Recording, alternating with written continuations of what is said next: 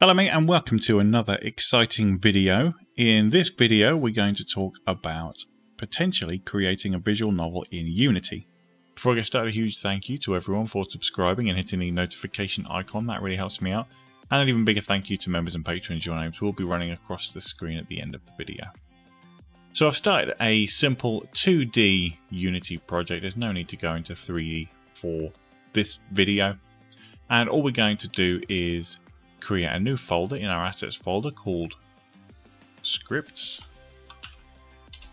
and then inside scripts what I think I will do is create a new folder, and I'm gonna, that's the wrong thing entirely, let's just undo that, create a new folder, and I'm gonna just call this core.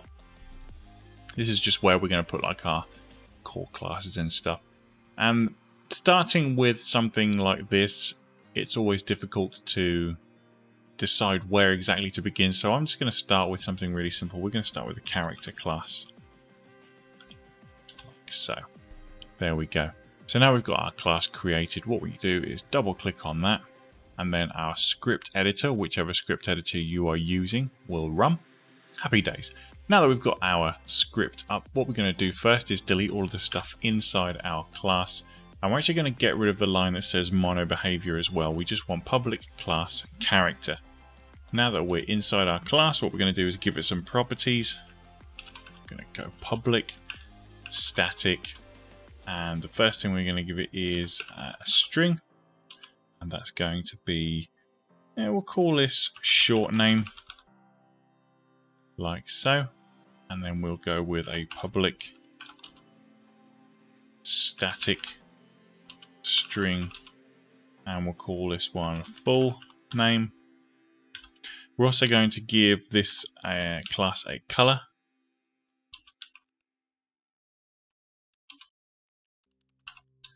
and we'll call it simply color, and then we'll also come up with another string, and we'll call this one side image, like so.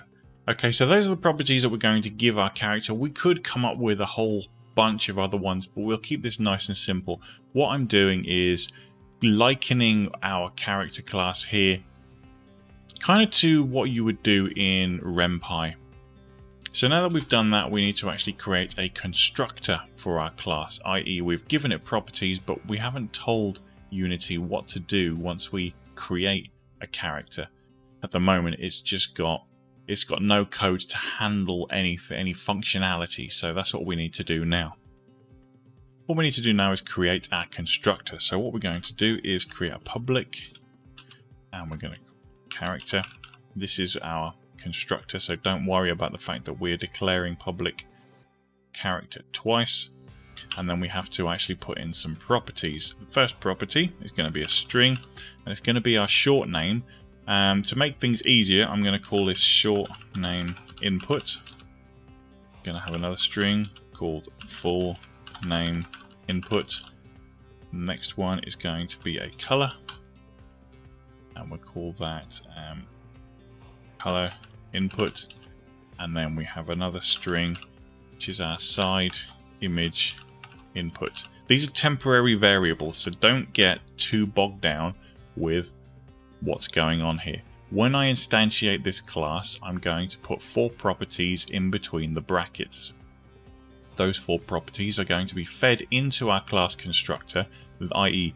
this bit of code, and it's going to temporarily it's going to assign them the names of short name input, full name input, color input, and side image input. What I need to do now is tell Unity that those 4 properties correspond to these 4 properties here, the actual properties of the class itself. So what we're going to say is this dot short name equals short name input. So now what I've told Unity is that the short name property of the class is equivalent to whatever we've sent in via this temporary variable here, and we're going to repeat the process for, no, that's annoying, don't do that, full name input equals, oh, we nearly did that wrong, this full name equals full name input. This dot color equals color input. And this dot side image equals side image input, like so.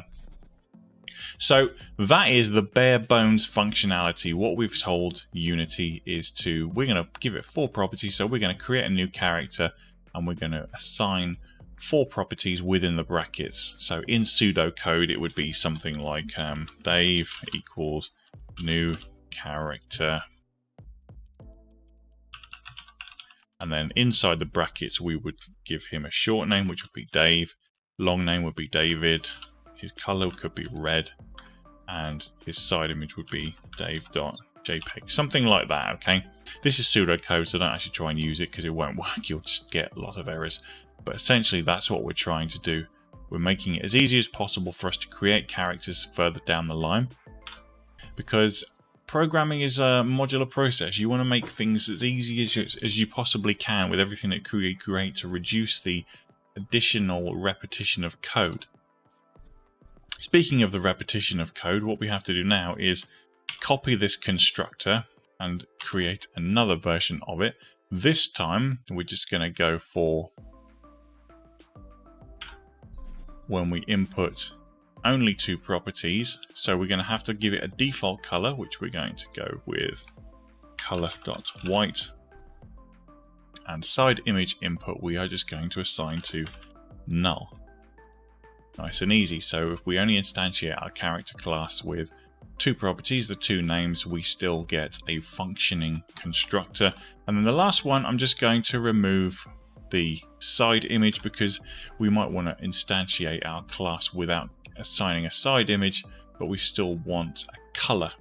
So we now have to say null on that one as well. We'll make sure we save our code, otherwise it's all going to go hideously peaked on.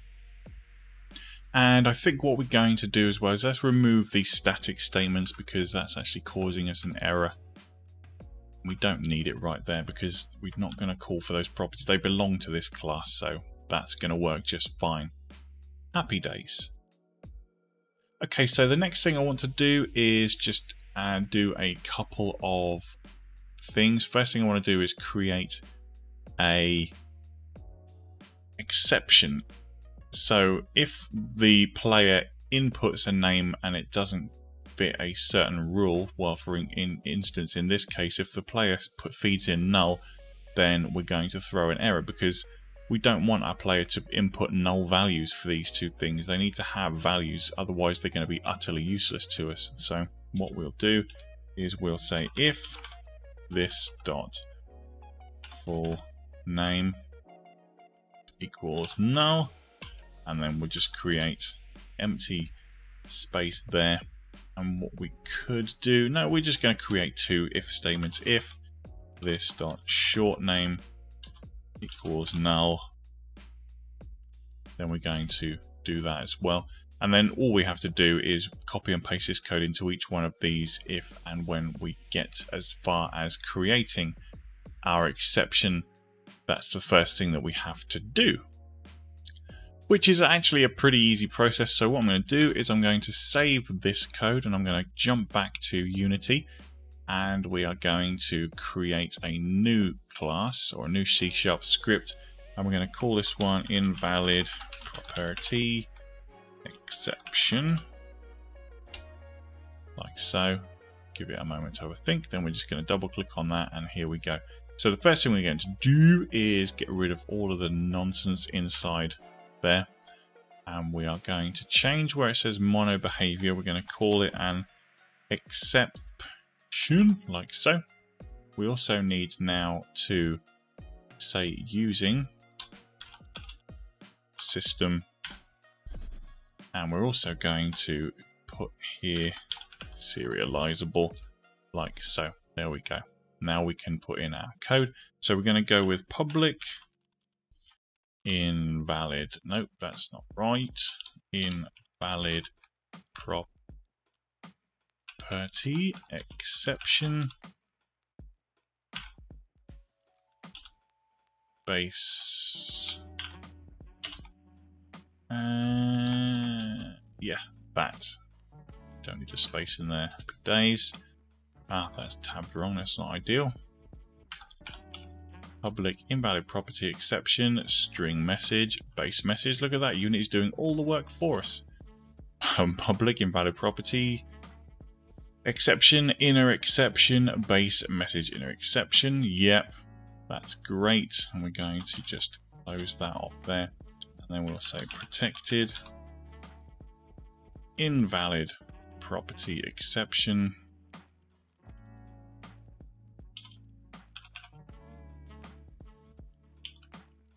Invalid property exception in brackets, and we're going to go system dot runtime dot serialization info system dot runtime dot serialization dot streaming context.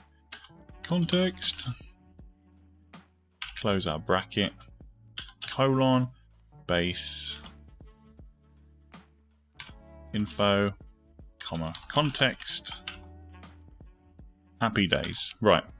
That's mostly correct. Let me just double check that we've actually not made any silly typos. Let's just, one thing, that, paste that into there, paste that into there. Yep, there was typos there. And that is, don't worry too much about this. This is to be honest, it's a bit of a faff, but this is basically the code that we're going to use. We're going to save this to create an exception if there's a problem with our code. So we can come back to Unity, let it do its thing, and then jump back into our character class. And now what we can do is when we have an issue with our code, i.e. if the user instantiates a character class incorrectly, we can now say throw new invalid property exception, invalid property exception. That's probably why I was getting problems, because I mistyped property. I could fix that. In fact, you know what? Let's not bother. It's fine. It's fine. It's going to work. That's the main thing. We can, if we really want to be funny about it, we'll go back and edit it later. We'll say full name must contain a string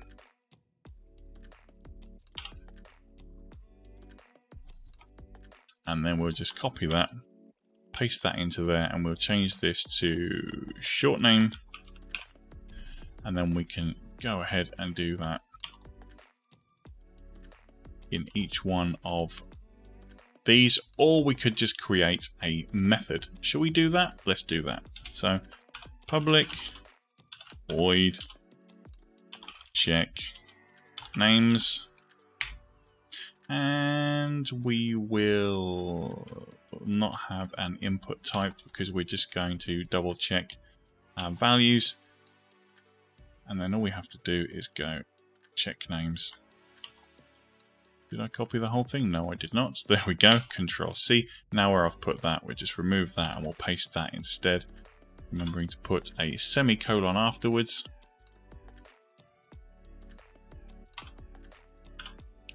And now we have a functioning constructor, or in fact we have 3 functioning constructors, which now also check the input of the names to make sure that they are correct. Now we could, if we wanted to, and to be honest, I would recommend that you do it, is spend a little bit of time thinking of other things which the user or you, knowing yourself, might screw up on, i.e. putting a color that isn't a color into that property, or not specifying a correctly formatted string. Remember that when we're working with strings, generally speaking, we want to make sure that they are correctly formatted. So you can create a whole other bunch of exceptions to check against and make sure that you throw out an exception which tells the user when they've done something wrong. That's precisely what is happening here. Now, if we wanted to test this to make sure that we know it's going to work, what we have to do come back into Unity, and we actually have to create a testing script. So what we're going to do is we're going to create an empty object there. We're going to create a new script. That's not what I wanted to do at all. We're going to create a new script called testing, like that. And then we're going to assign it to our game object. And then we're going to open up the code so that we can actually put some new stuff in.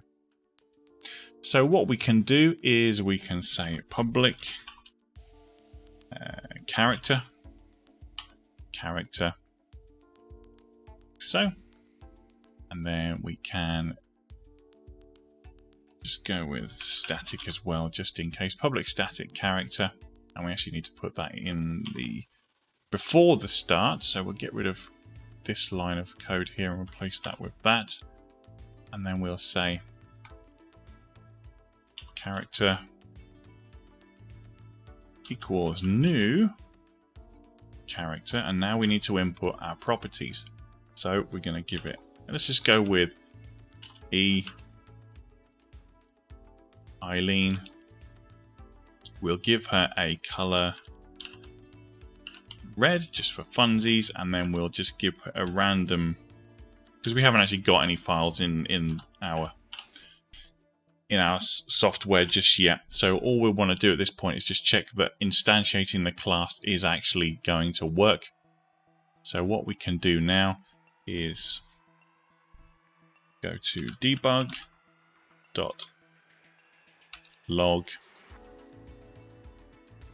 character.shortName,